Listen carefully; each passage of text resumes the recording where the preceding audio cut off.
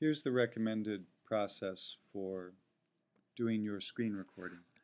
First step, find the images that you want to use for your screen recording and select them. And I recommend opening them up in preview mode. And you can do it something like this. Let's see, I don't want that one. But just by double clicking on the images, I get to put them in preview mode, which will then also allow me to put them in slideshow mode. So I want to start with this image, and so I plan out my argument and my presentation of visual evidence. And so that's good. Let's do that. And let me see if I can, I will start and finish with the same image. So then when I'm ready, I go to slideshow mode, which goes View,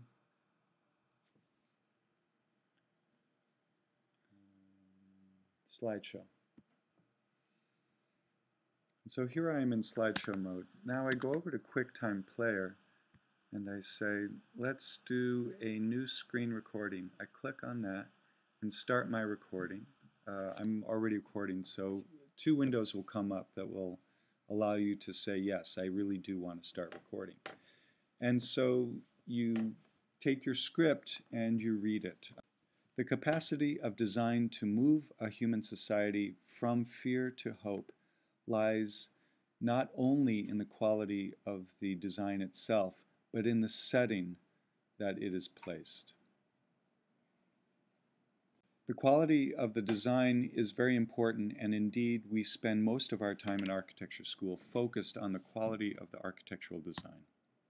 But the setting of the architecture can have as much or more of an impact on the ultimate outcome than the design itself. In this case, the wall at the center of this image indicates a very negative situation where there is a surrender to fear over hope.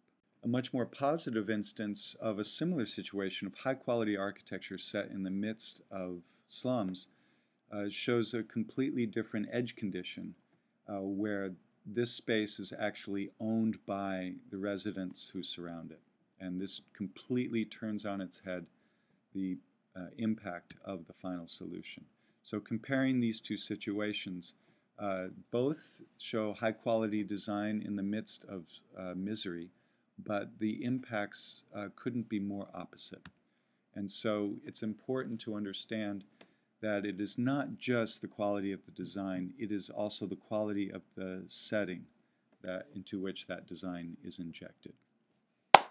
And so I mark the beginning and ending. I navigate over here to QuickTime, where you have the option of stopping the recording.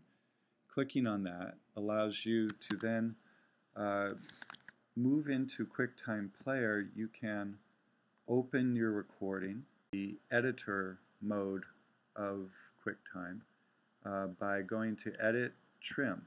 Now this is a very simple editing tool that allows you to select a portion of your recording and eliminate the other parts.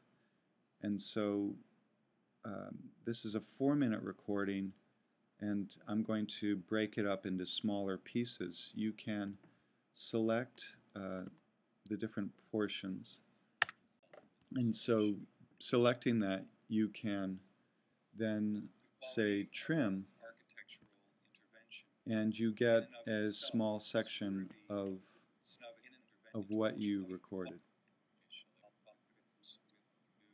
And so by stringing several of these sections together, you can create your final 60-second maximum version of your screen recording.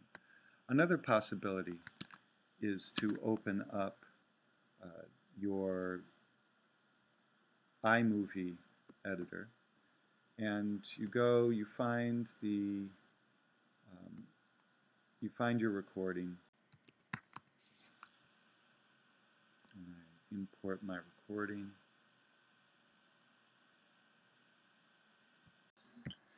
To edit your project in iMovie, you can open it and select a passage. Let's say you think you can listen to it. The quality of an architecture. And when you select an area, you can push delete, and it will take that part out. And so it's a little bit handier than QuickTime is.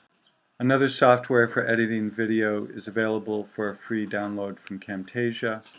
It actually is a much more convenient piece of software for use, which I recommend highly.